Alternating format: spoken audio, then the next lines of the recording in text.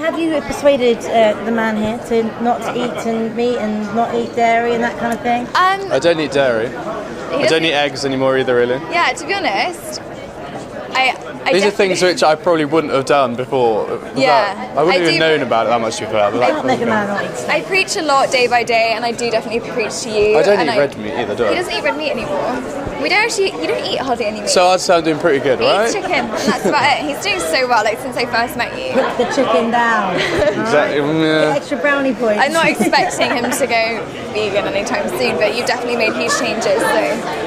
Well, was that a conscious thing, or have you actually been persuaded by Lucy that it's the right thing to do? The red meat was kind of like, I don't want it in my house. So I was like, okay, fair, I get that. And the other thing, I didn't really eat that much dairy, to be fair. Eggs, I didn't really eat that many of either. And obviously, yeah, I see exactly why she's vegan. I do see her point of view. So when you know so much about it, which I obviously do now, you kind of be a bit of a fool to fully stick your fingers out. I've watched a lot of documentaries about it, so I think that you've learned a lot of stuff that you might not have known, but probably me as well. I'm the same as you, so I totally actually agree with it. So are you starting a man makeup range or cosmetic range? No, not anytime soon. Yeah, what are you trying to say?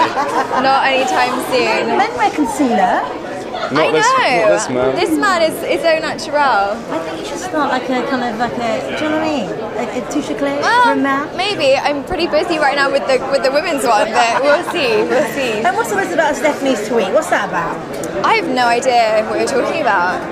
She just tweeted something saying basic bitch, but you're BFFs, right? Promoting my brand, I love it. Like, it's all good. And finally, how's life since MIC? Is it better? Are you missing it? It's really good. I'm missing TV a little bit, I'm not going to lie, so we'll see what happens. Watching yourself back? Hopefully get involved in, and hopefully get involved in some stuff next year, but yeah, it's been a lot more like stress-free life, hasn't it? Yeah, you're a lot happier day to day, aren't you? Yeah.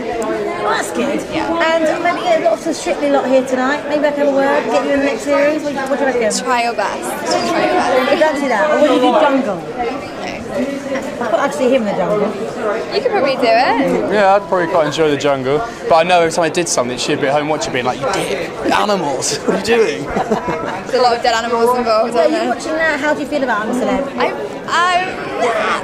I love ITV. I think they're a great channel. I just wish they'd use a few less animals in their challenges, because it's getting a little bit insane, isn't it? And a lot of people are tweeting me being like, "What do you think about this?" You know, a lot of people are not that impressed with it from what I see, but who knows? Ofcom have cleared it this week, so you know, maybe you need to campaign a bit more about that. Got a lot of other things to campaign about at the moment, but we'll see.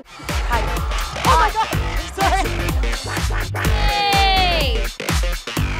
Zane's got a great voice.